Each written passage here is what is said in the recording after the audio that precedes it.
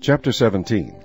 And all the congregation of the children of Israel journeyed from the wilderness of Sin after their journeys, according to the commandment of the Lord, and pitched in Rephidim, and there was no water for the people to drink. Wherefore the people did chide with Moses, and said, Give us water that we may drink.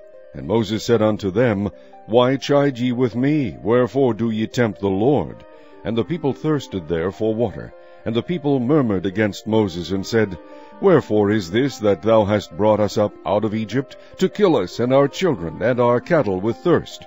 And Moses cried unto the Lord, saying, What shall I do unto this people? They be almost ready to stone me.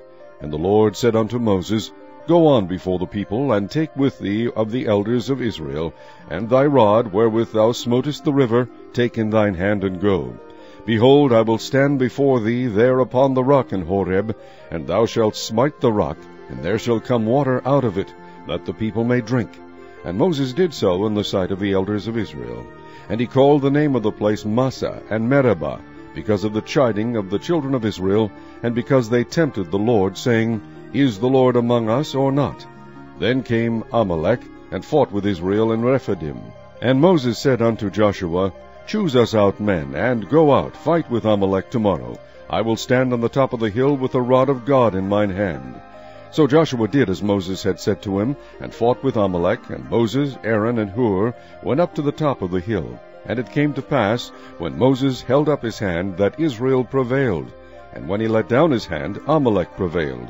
But Moses' hands were heavy, and they took a stone, and put it under him, and he sat thereon. And Aaron and Hur stayed up his hands, the one on the one side, and the other on the other side, and his hands were steady until the going down of the sun. And Joshua discomfited Amalek and his people with the edge of the sword.